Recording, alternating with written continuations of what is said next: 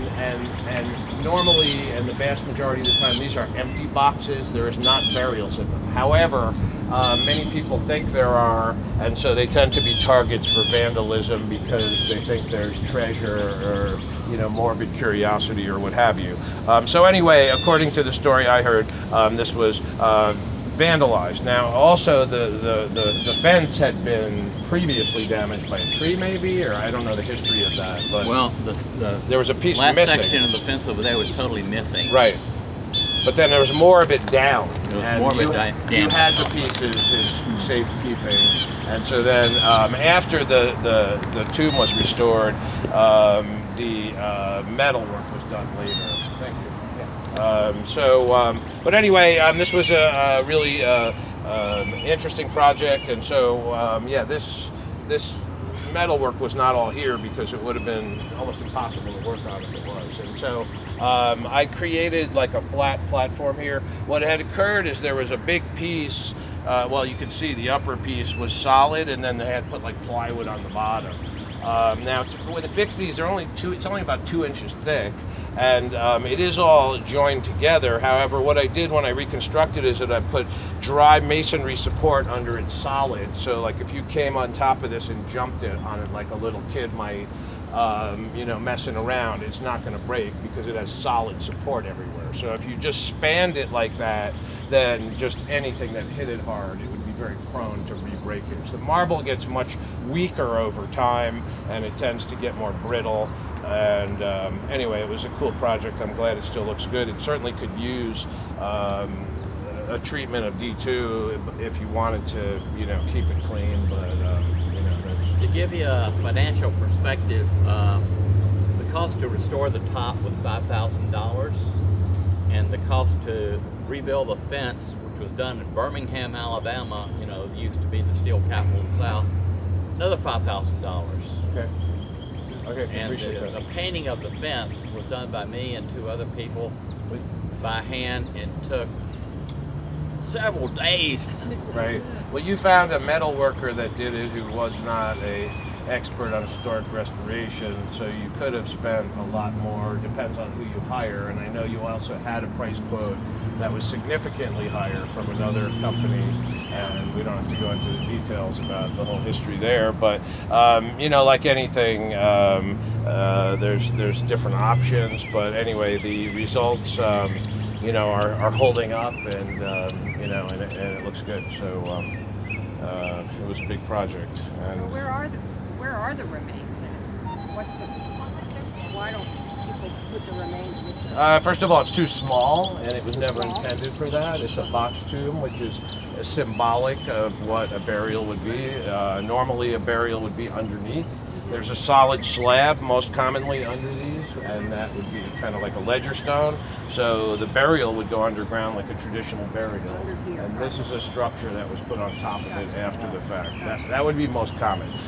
There might be some situations, especially in the southern states, where they do above ground burials.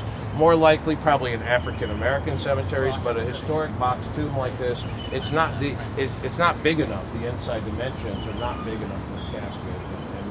Rarely is there a burial in one. It's not. I'm sure there could be in some situations, but for the most part, they're empty.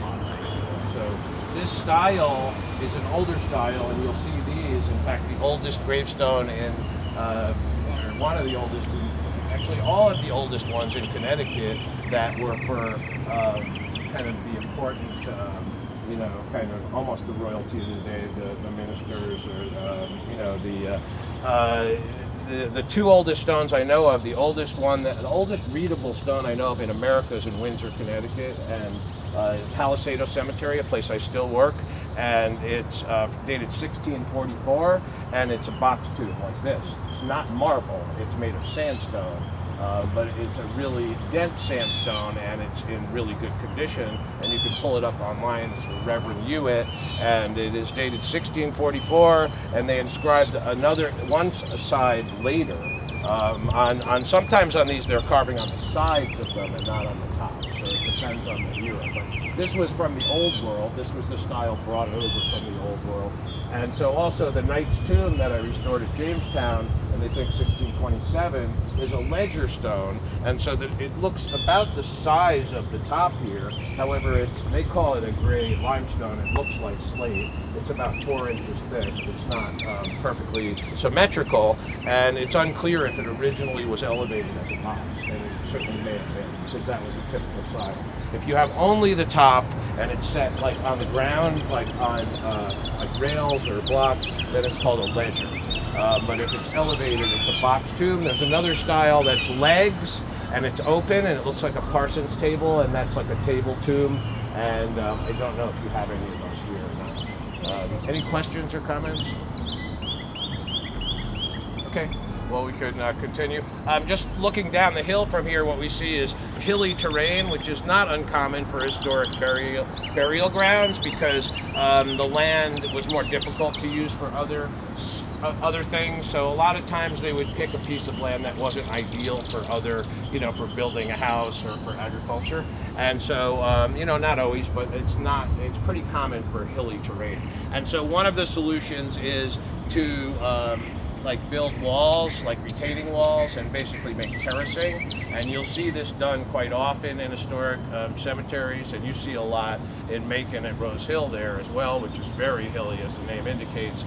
And so one of the issues with this is that there's a lot of pressure pushing against the inside from the soil, and many of these walls were not designed really well for the longevity. And I know there's one out on the way out, the way you guys walked up, and it looks like that one was never restored still, right? That wall that's blowing out right on the road. I don't know if something was done on the inside, but okay, so that's an interesting thing to look at. But, there's some that are completely crumbled right down there too. Right. That have fallen over. And these pathways are really interesting, and the walkways that are like cobbles, and those are original, or do you have any idea? You may not have even seen them when you were here. One of the things our volunteers have done, which took over a year and a half, is reset them, identify them. Yeah. And find out they were some of them were up under and up to the foot of the grass. Oh wow. And we cleared them all out with just over.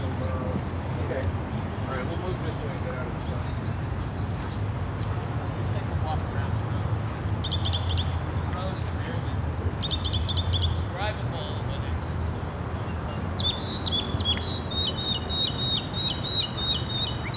a lot of things to look at along this road. I'll just jump up here. You guys can stay down there. It's nice and shady here. So look at some different style monuments and things we see here. And this is a tree stump style monument. These are always quite interesting. You'll see these kind of all over America to some degree, various shapes and sizes. A lot of them were made out of Indiana limestone. They were also made out of marble. The biggest tree stump style monument, also this is a Woodman of the World, which was a fraternal organization, like the Masons or the Odd Fellows, and they tended to have monuments that looked like trees with the name Woodman. But later, especially when you get into the earlier 1900s, they had monuments that were more typical styles, but they often had the symbol still on the monument. And so the biggest tree stump style monuments that I know of in America are not made of marble or limestone. They're made of sandstone, and they're in a small town, Columbus, Montana. And I was out there last year, year before last, 2 years ago, and I can't even keep track. I think it might have been last year. I've been out there twice, and they're about 12 or 14 feet high, a few of them. And in fact, they were so kind of prolific in their day that a couple of them were carved and then transported by train cross-country to one of the World's Fairs to be on display in the very early 1900s. But anyway, tree stump monuments are interesting, and you can see how the bottom looks like logs. And this appears to be a marble. I think it's Georgia marble. And we'll look at some others as we go. Okay, so we can continue.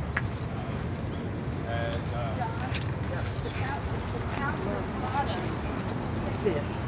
My daddy was in World War I in France, And up until he died, he was in his late 70s, he would squat. And he learned how to do that in the foxholes because he said you could not sit down, you had to squat. Oh, whoa. And Whoa. my memories of that Oh, just that's flowed neat. back. That's really neat. I'll always remember that. I've been using it for a couple decades. It's a little over 20 years old.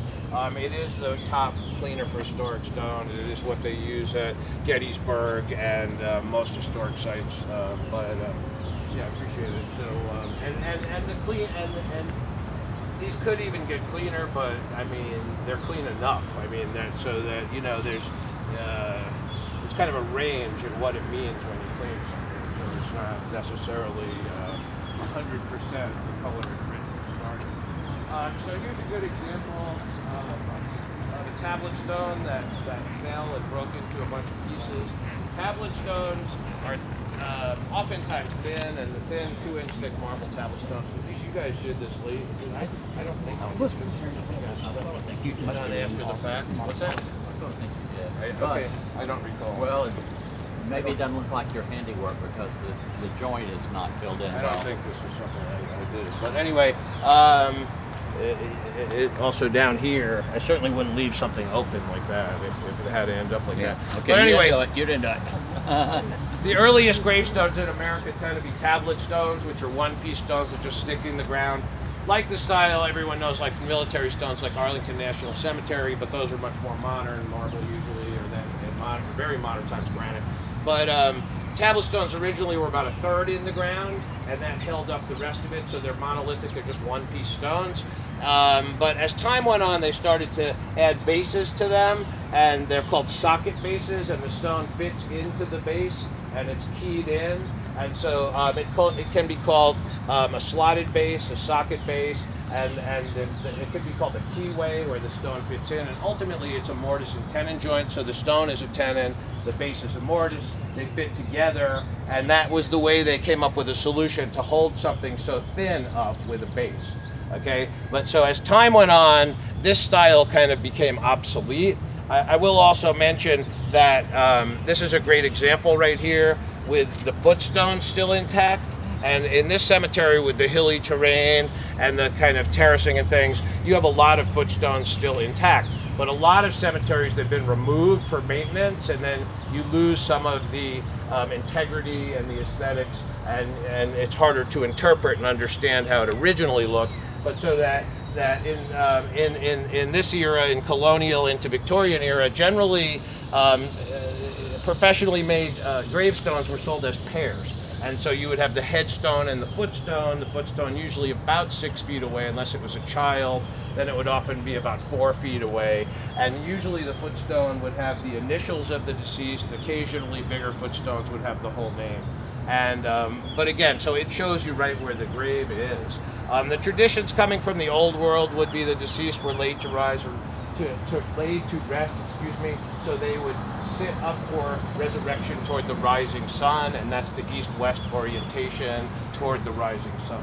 And so that was, out of the, biblical verse and everything. So, anyway, you have this, complete, kind of plot. Now, also, we have all these plot enclosures, and that was another thing that became popular, not so much in the 1700s, but more in the 1800s.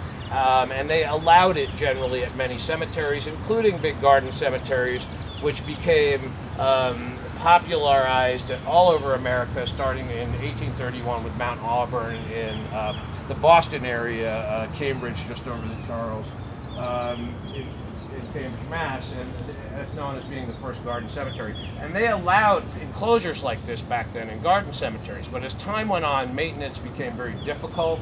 And so as you could see also that, a tree would fall and stuff like that and damage these. And then of course, over time, the metals, some of them rusted, and there was other issues as well. And so many of these have been removed and taken down. But it's always nice when you have these enclosures still intact, and then you can understand what was here historically. And we see down here also that, some of them were very simple and more crude, and they had these like big, like balusters of blocks in the corner, and then just connected by basically a piece of pipe. So there was many different versions of these but they were quite popular to kind of separate your land and mark it out, and really from a different view.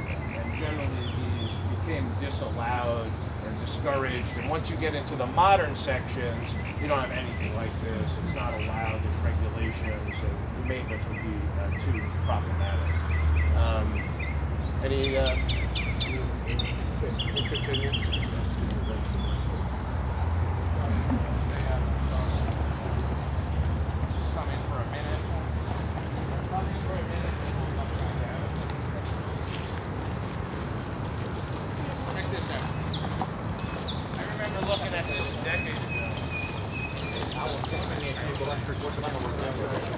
I didn't until I looked at it. So something clearly hit it on the other side and pushed both the headstone and the upper base inches.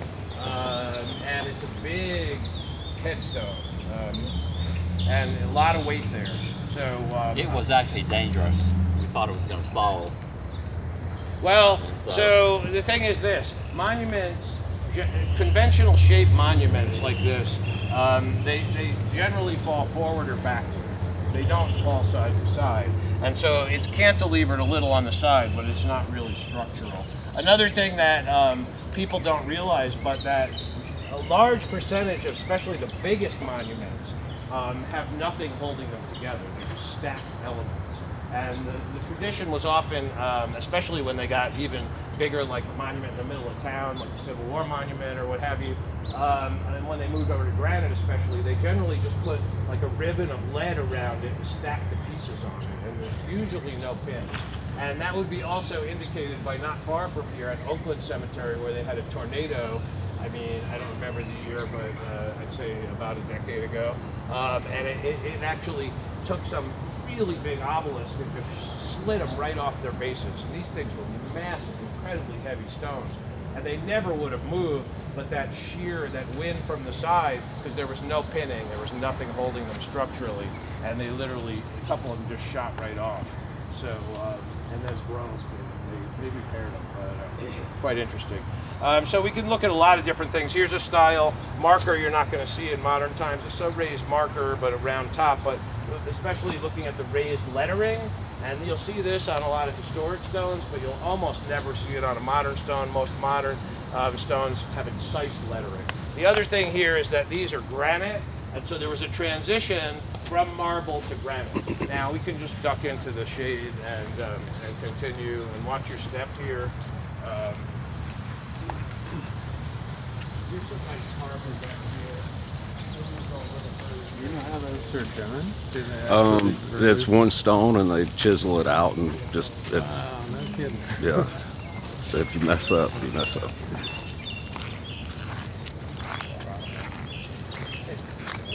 Yeah.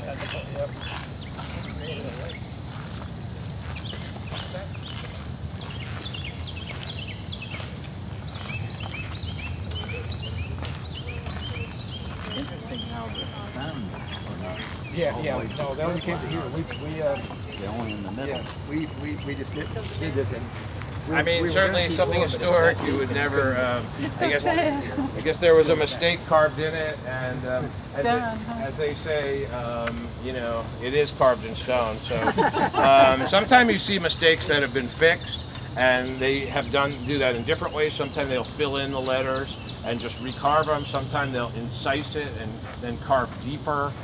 Sometimes they'll fit in a little repair piece and then recarve it. That's called a Dutch fin. But yeah, sometimes we see historic mistakes. So where's the mistake on these? She just said that. It says that she was born in December and died the next June, and then it says she lived to 1 year, 5 months, and 9 days, which is not the time between December and April. Is that April? June. There's one in one of the cemeteries, they said she died November 31st, and I go, well, I've never known there was a November 31st. It just, you know, or sometimes people can't read the handwriting, and one person, his name was Zuitt, but they wrote it in cursive, and on his stone it says Hewitt. So, yeah, it's... Those are the fun ones to find, actually. Like. So this is a really decoratively carved marble monument, really nicely done. But an interesting thing, it's a style where they incorporated it into like this tomb cover, like a ledger, and they're all built together because this has these kind of like rails, almost like train tracks underneath, and then the ends. But that this goes solid coverage, and the monument goes on top of it. So that's a more involved style. And they're kind of combining elements, and you'll see many, many different versions of things like this. But these are like regional styles. But this was quite expensive for the size of it. There's a lot of pieces of stone here, and it was really carefully designed. Now we see mostly marble here. These are all marble, and these are all marble. And this would be the newest stone, and they gave up on the marble and they put granite.